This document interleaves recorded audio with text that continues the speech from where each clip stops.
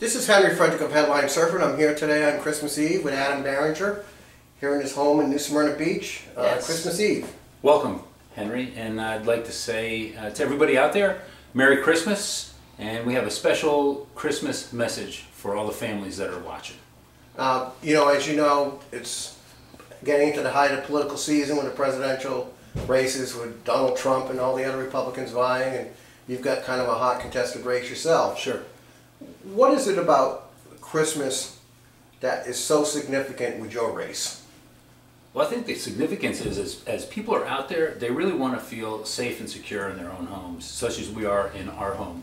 And one of the things that I've been strong and vigilant about in my candidacy is really defending and securing our borders and making sure that that is the #1 goal of Congress, of our federal government, is to making sure that we have secure borders. Let me ask you this. We'll go on to the international scale, and international will wind us up.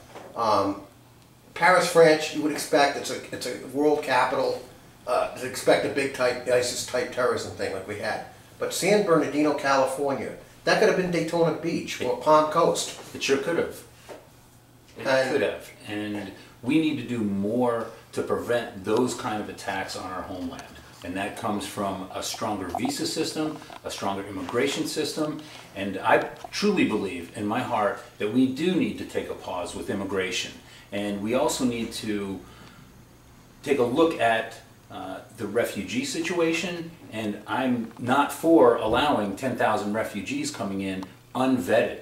And if we can't even vet through a fiance coming in on a visa, how are we going to vet 10,000 refugees? And the narrative is 10,000 refugees, it could be many more than that. And we saw with Al-Qaeda, 9/11, the devastation, the impact of the World Trade Center, the Pentagon, and then we saw something like San Bernardino, a husband and wife, a lone wolf attack.